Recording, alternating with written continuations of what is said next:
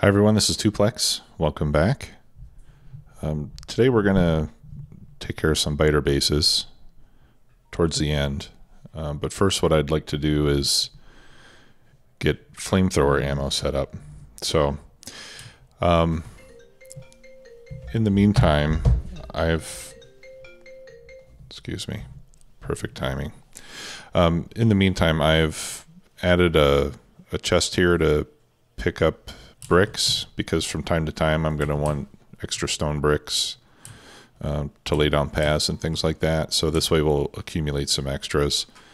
And what I'm doing here is I'm putting it in a chest, and then from the chest into the assembler. So what that does is it makes sure that first and foremost I'm making all the stone brick available to this assembler. But in the event that I have more stone brick coming in that I need to keep this thing running, then it'll accumulate in the chest. Right now, however, there is none accumulating in the chest. And that appears to be simply because I don't have enough stone coming in. So if I had a bigger stone patch with more mining drills, then I would be making more stone brick. But for now, we're using it as fast as it comes in. And then up here, I'm starting to collect some red ammunition, which is fantastic. I'm going to start taking some of the yellow and just control left click so I can start to use some of that for the military science. And as a matter of fact, let's do this. Oops. Yeah, that's a problem, isn't it? Oh, no. Yeah, that is a problem. All right, let me move this up by 1.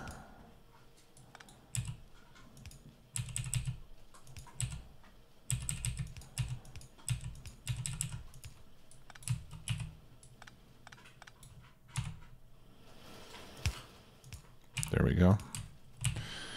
And then I can put another pole there.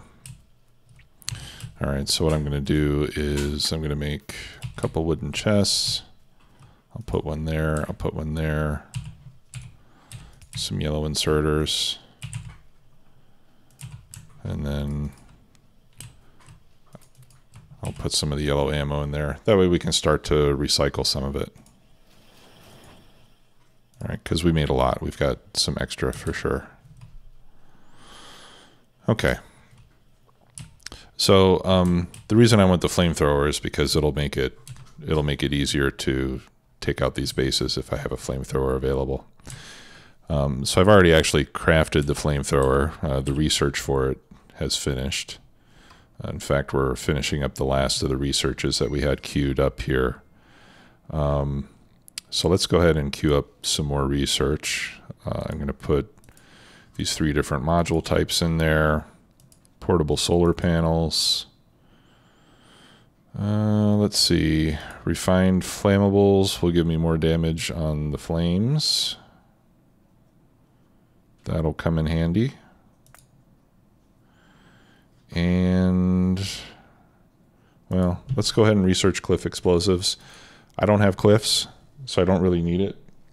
But I do want to complete all of the research, just for the sake of completion. Okay. All right, so I've already made the flamethrower, but we need ammunition for it.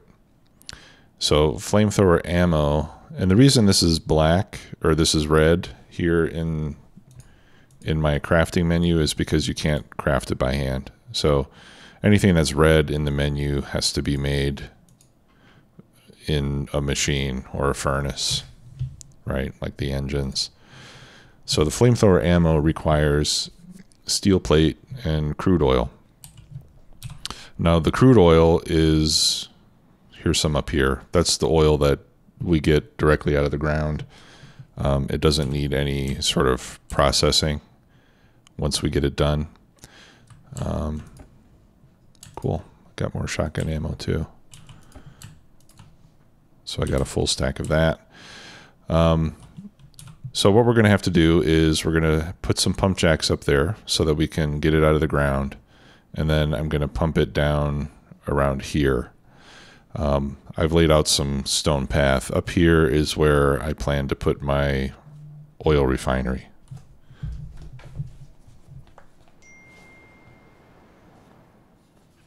And the oil refinery is where we will process the oil into petroleum and other stuff.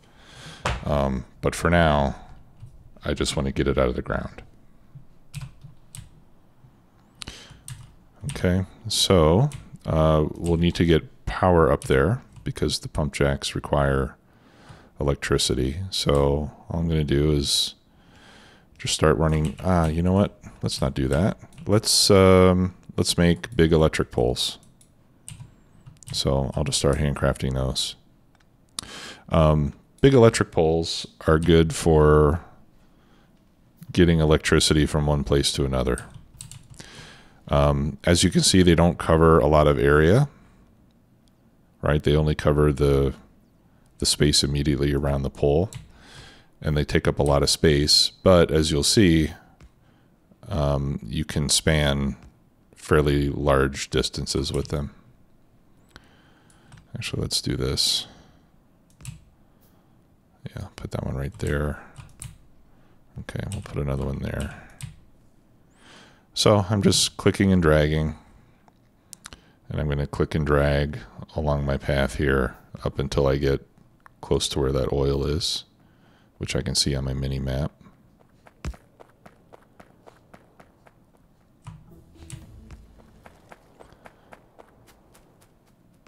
Okay, and then from here, I'll go in the other direction. I'm trying to keep it lined up just because I like to try to keep my electrical grid in straight lines. All right, let's take some of those out. Now I have done 2 levels of the explosives damage research, and that's all that you need to get to where you can one-shot trees with your grenades. You just need the first 2 levels. I wasn't sure before if it was 2 or 3, but it is 2.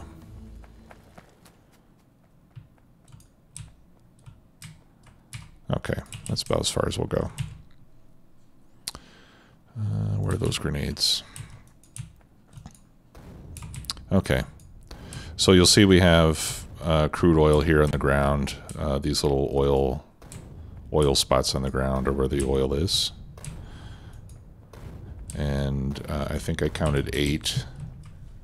You can kind of count how many spots there are on the map, right? 1, 2, 3, 4, 5, 6, and then that's 2 there, 7, 8. All right, so to extract it, I've got 8 pump jacks, which I've made previously. And this shows where you can place them. All right, so I'm going to set these up, and I'm just going to kind of point them all towards a central point, and I'm going to collect them into fluid tanks. Yeah, I'll have that one go out. I'll have this one go up. All right. So now I'm going to take some of my pipe. I should have brought more. Let's see. All right, so let's put the tanks. And I'm going to put 4 storage tanks. So I'm going to go from the pump jacks into the tanks, and then from the tanks down to our base. I'm just going to start handcrafting some more straight sections of pipe. Okay, and then all I want to do is between my undergrounds and my straight pipes is just get these all connected to my tanks.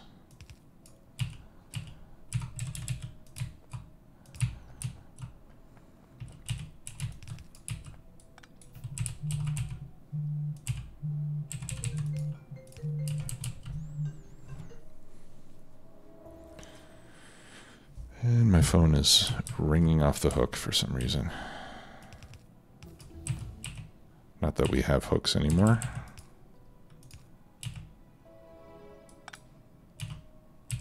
Actually, will that reach all the way? Yeah. Okay, so now all these pump jacks are going to be going into the tanks as soon as I put some power to them.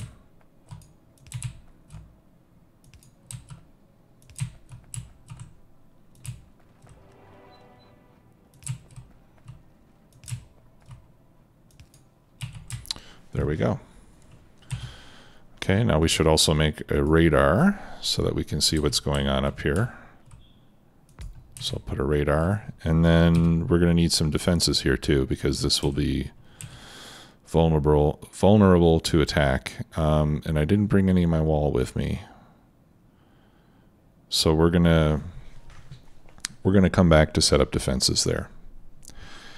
Now the other thing I've done is I've crafted some engine units.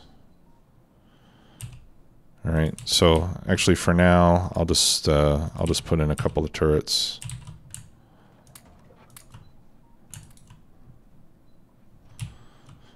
Okay, and we'll come back and do more complete defenses here.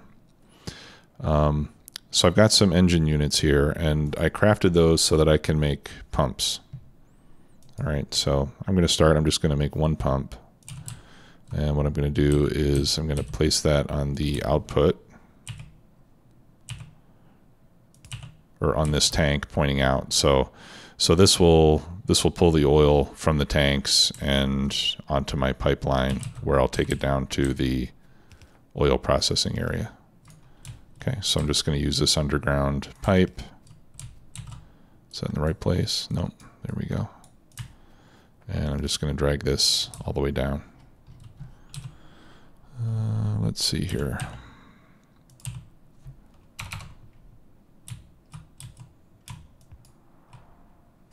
Okay, that's where I want my path to go.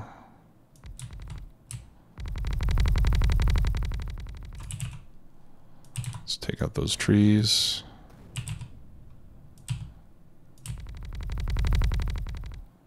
Okay. All right, so I'm going to bring the pipe down along this path. And we'll do it right here next to the power poles. Okay, where's my car? So I'm going to take the car, I'm going to point it south, put some fuel in it. I'm going to hop in, and I'm going to show you how we can do this rather quickly. Okay, so I'm going to click, click, and then I'm just going to start driving forward.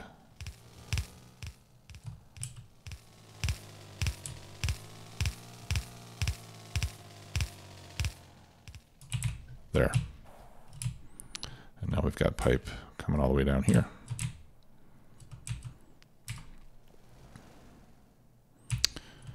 All right, so let's go back down to the base, and let's get some more pipe, and let's grab some walls. Pipe I'm still making over here.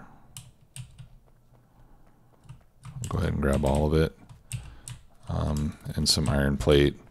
And all the undergrounds I've just been handcrafting, because once you have a lot of pipe and iron plate, you just right click a few times and you can make lots of underground pipes. Underground pipes take a long time to make by hand. Okay, so let's get some more ammo. Okay, I don't need that much wall right now, I don't think. That should be enough. And I'm going to start to handcraft as well a flamethrower turret. Those take 5 engines each, so I can only make one, but those are going to be a good addition to the defenses up there. Flamethrower turrets are awesome.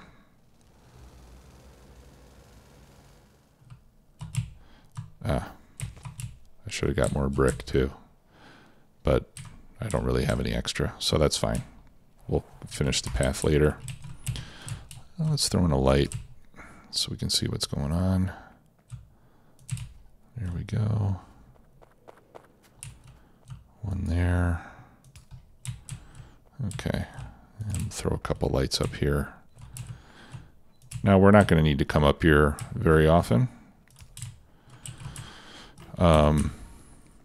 But we've got the radar here and we've got some lights, so wherever we happen to be, we'll be able to come up here and take a look and see what's going on.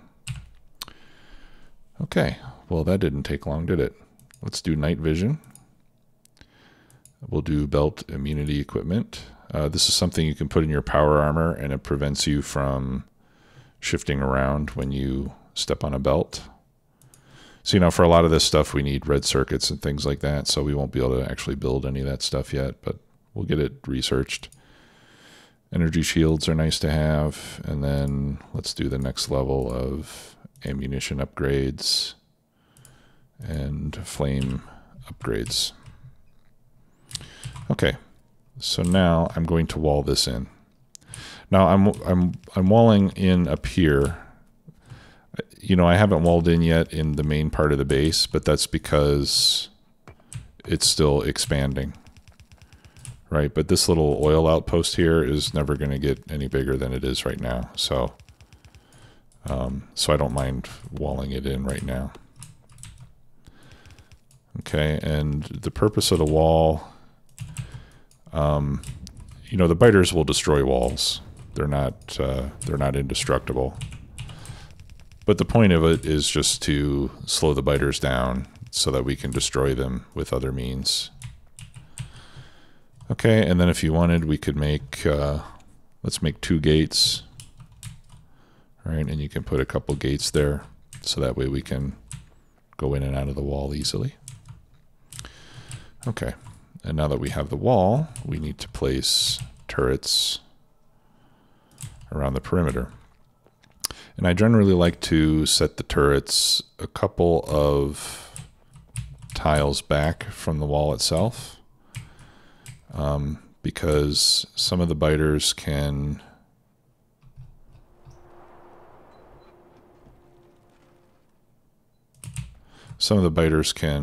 reach over the walls with their attacks. So it helps to leave a little bit of space.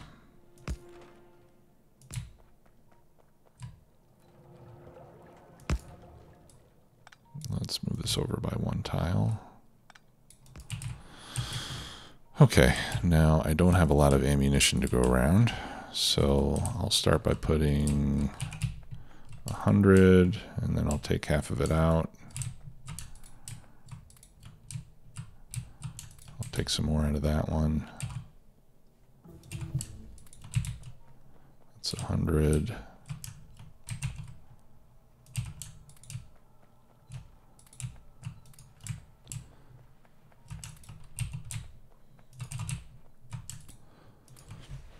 Okay, so that should last us for a while. Now, because of where we're located, see, we were just getting attacked down here. Because of where we were located, I would expect most of the attacks to come from the north. Okay, so I'm going to take my single flamethrower turret, and you can see the area that it covers. It's somewhat limited in how much area you can cover. But these things just absolutely decimate the biters. Okay, so I'll just put it right there. And all we have to do to feed it is to give it a supply of oil. Okay, it doesn't require power, it only requires oil, and we've got plenty of oil right here. So when the biters come in, this will start shooting flames, and the biters will burn, and as they're burning, the turrets will finish the job. So this should be quite safe for a while. We just have to check on it once in a while to make sure that we're not running out of ammunition. All right, so let's go back down and let's start making some flamethrower ammunition. Okay, and we can do that over here. I'll just go ahead and pick up my car now. All right, let's take out these trees, being careful not to destroy my pipeline. There we go. All right, and I'll pick that up. And over here is where we'll start doing our oil processing. But until then, we can put a machine. Now let's not do it there. because what I'm going to need to do is run my oil down that way. So I'll put a machine, I'll put it right here for now.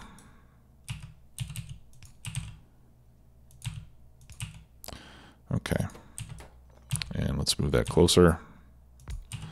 There we go. So this is going to be making, okay, I need a chemical plant. Let's make a chemical plant. It's a different type of production machine that has, as you can see by the blue arrows, it has inputs and outputs for liquids. Okay. Flamethrower ammunition. There we go. All right, so you can see that both of those inputs will take oil. You only need to feed it into one of the inputs for it to work. Okay, so let's get some power brought over. And I'll throw in a light. And then the other input is going to be steel. So 5 steel will make 1 flamethrower ammo. So let's make a couple small boxes. Get some yellow inserters. Yeah, crafting time is 6 seconds each. And I'll just throw in a bunch of steel there.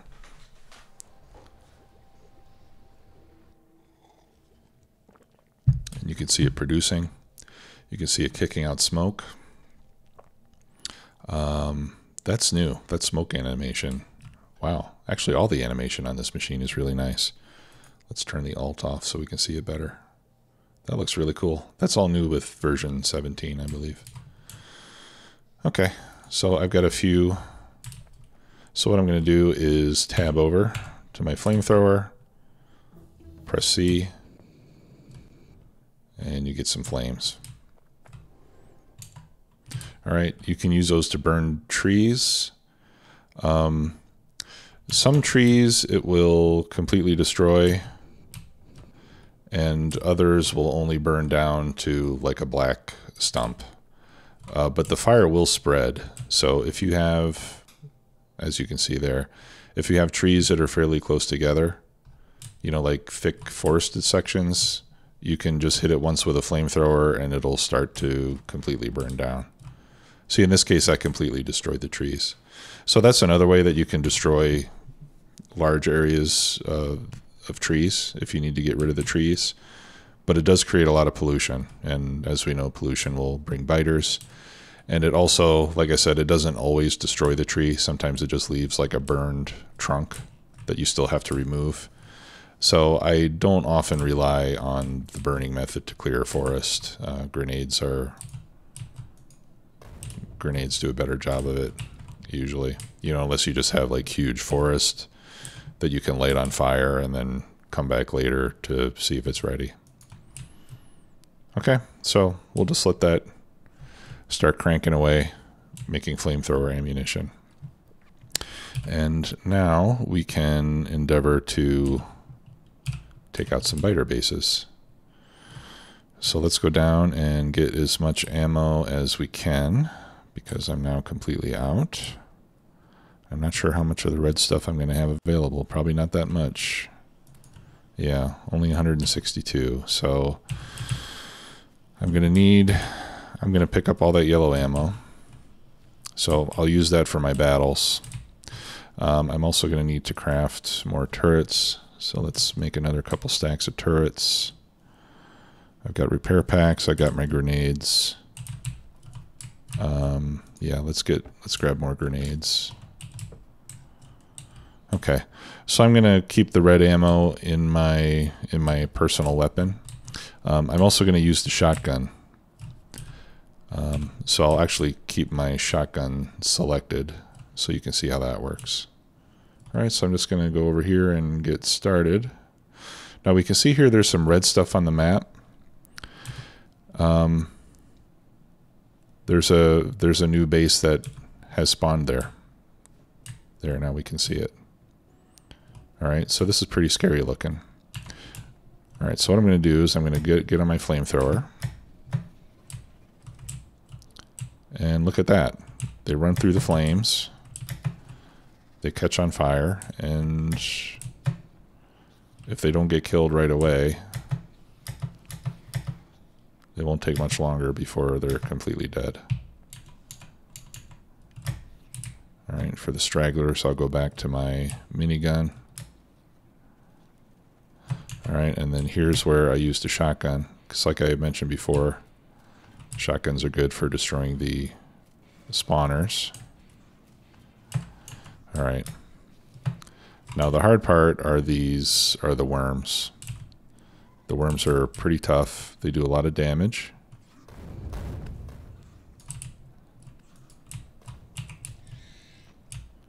Okay. So that one's taken care of. Now let's get in our car.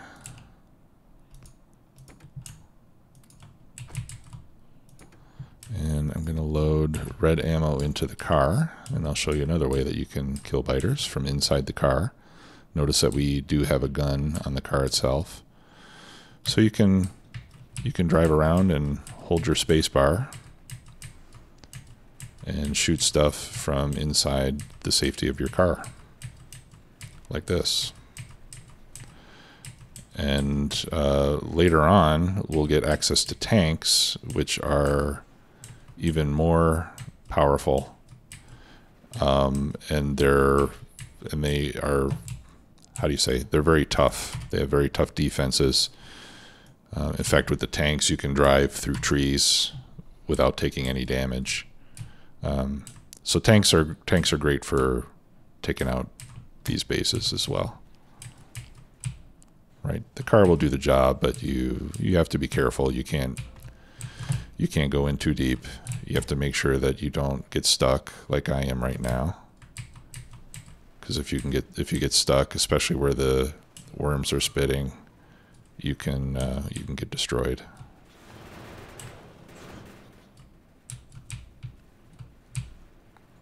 The other nice thing about the tanks is you can actually roll over the spawners and destroy them that way.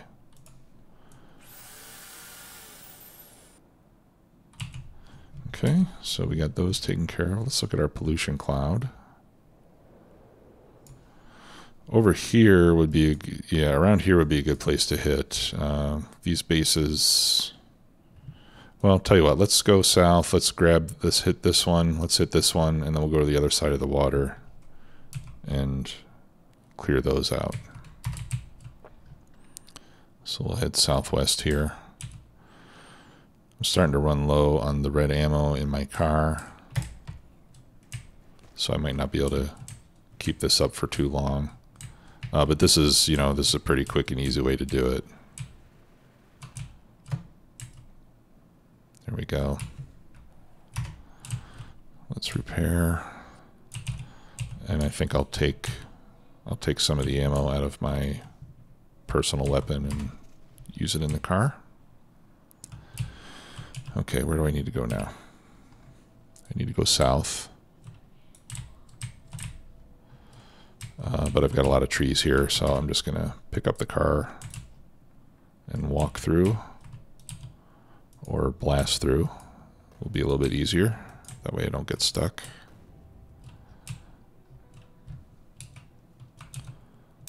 Okay, that's a long way away, actually.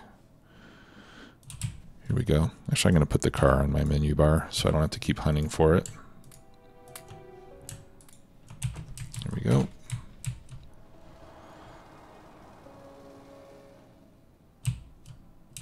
I'll just see if I can go around the trees here.